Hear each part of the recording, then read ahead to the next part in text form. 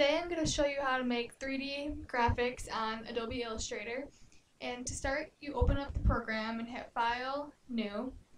You have the document here and you can name it whatever you want, and then hit OK. And you have your blank canvas here. So to start, you hit Text and then type something. I'm just going to do my name.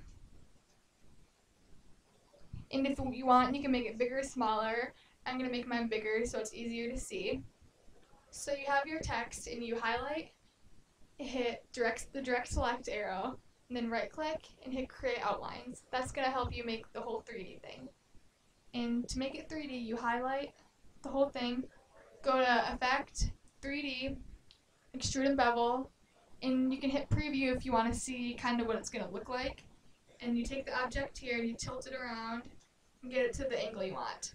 When you're happy with it, hit OK, and it's right there, and it looks kind of boring, so highlight it, and you can pick a color.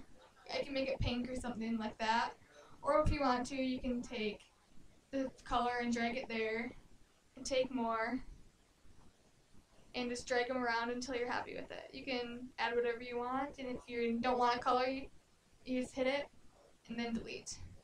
Just drag them around and make it more or less, or however you want. So there you go.